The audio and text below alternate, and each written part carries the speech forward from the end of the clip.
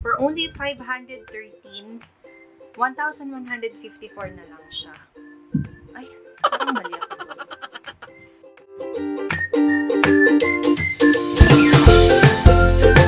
Hello everyone! It's me, Mami Faye, and welcome back to my YouTube channel. Pasensya na po kayo at medyo masyado tayong plain lugaw ngayon. Yan yung plain lugaw, ibig sabihin walang masyadong kolorete sa mukha dahil useless din naman dahil after na tong video na to, gagawa po ako ng DIY facial. Today's video, magre-review po tayo ng package ng item na binili ko sa Shopee. Ring light yung binili ko sa Shopee. For only 513, 1,154 na lang siya. Ay, parang mali ako doon. Dati siyang Dati siyang 1,154, naging 530 na lang siya. So, since umabot yung ring light natin ng 500, naging free shipping na siya. Tagal na ako naghahanap ng ring light kasi gusto ko yung mabilis na pag-assemble lang. So, FYI lang sa mga nanonood, yung mga dati kong ginagamit na ilaw ay ano lang yun, DIY vanity mirror. Nahirapan ako mag-set up. Decided to buy na lang ng ring light na hindi masyadong expensive. Total naman, bago pa lang naman ako sa pag-vlog. And ayun mang gumastos ng malaki para lang sa ring light. So, tsaka na lang tayo mag-improve ng mga equipment sa pag-vlog once na medyo nakaangat-angat at naka-aw-na-aw na tayo sa buhay. So, actually, pinost ko yung aking order sa Shopee September 14 and na-receive ko siya ng September 16. So, cash on delivery to guys. I want to be honest with you guys kasi nung dumating siya, tinest ko na kagad yung light niya kung talagang umiilaw. Kasi syempre, mas madaling magbalik ng produkto kung na-test mo na kaagad. Kasi yung lilipas pa yung mga ilang araw bago mo siya i-test. Tapos, hindi siya umiilaw, diba? Parang ang ano naman yun sa seller, ang unfair naman yun sa seller. Ang nabuksan ko na siya pero hindi ko pa siya na-assemble. Tinest ko lang kung umiilaw yung ring light niya. Ganito yung box niya. Pero syempre, na-receive ko to na may bubble wrap. Sa loob ng packaging, makikita nyo, meron dito beauty light, the small one. Meron siyang tripod. Monopod ba tawag siya? And then yung standing. Bukod sa 530 na price, may mga mas mababa pa dito. Nag-base ako sa mga review ng mga buyers. So, I guess, ito yung kanyang katawan. Ito yung katawan niya. So, tingnan natin kung gaano kahaba ito. So, para siyang monopod. Ayan. Parang okay naman siya. So, ganito siya kahaba.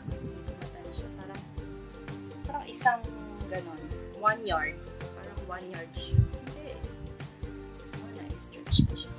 Na-adjust pa siya. Pero, ito po siya, para siyang monopod. And then, kasama nito, meron na rin siyang stand. Ito yung stand niya. Dito mo siya ipapasok.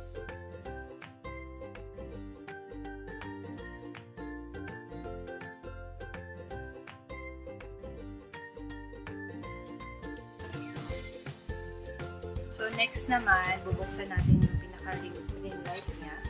Sa loob, ito po yung pinaka-ring light niya. Actually, maliit lang siya. Kasi, ayan lang siya. Parang kasukat lang ng mukha ko. Try natin ikabit. Ito. So, FYI guys, wala akong gamit na ilaw. Ang gamit ko lang is yung ilaw sa kwarto namin.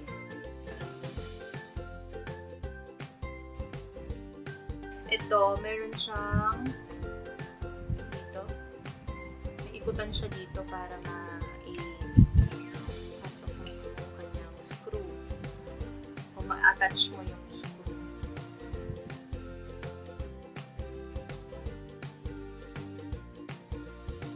Since adjustable nga siya, so flexible siya, pero may lock siya. Ito yung pinaka-lock niya.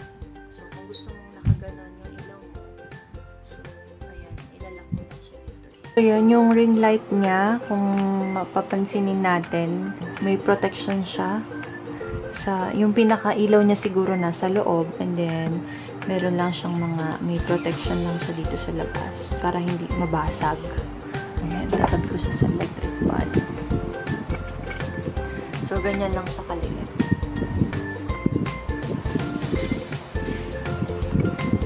Which is for 530, not bad. Perfect siya sa mga newbies, mga bagong vlogger, makeup artist.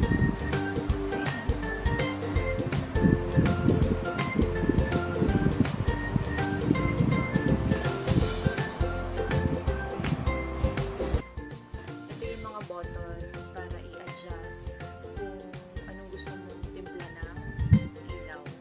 Tatry ko muna siya sa power bank ko. So first, ipupush ko yung button na on. Tadaan! Next naman is, i-plus natin yung kanyang light. Since hindi na siya nababago, siguro ito yung pinaka-mas malakas niya, mas bright niya. Mas pinaka-bright niya. Tama ba? So, ito yung pinaka-mataas na brightness niya. So, next naman, i-push natin yung button na minus.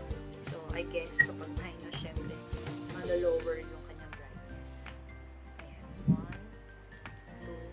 2, 3, 4, 5, 6, 7, 8, 9, 10. So, pagdating ng 10, automatic off na siya. So, tama nga yun nasa description na yung level na kanyang brightness is 1 to 10.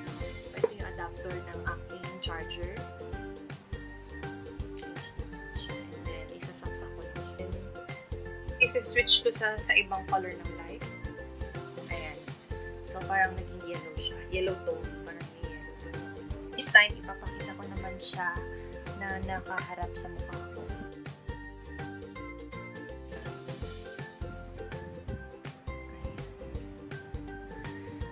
O, diba? So, mas malinaw siya. Feeling ko okay na ito yung ganitong brightness.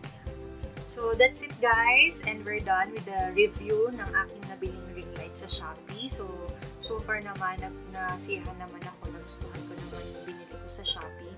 And for 513, this is very affordable para sa mga bagong vlogger or mga bagong nag-makeup pa lang dyan. So, I recommend this highly. So, para makita nyo kung anong shop niya sa Shopee, ilalagay ko po sa description box yung link or yung pangalan ng kanyang shop. And maraming salamat sa mga nanonood. Bye!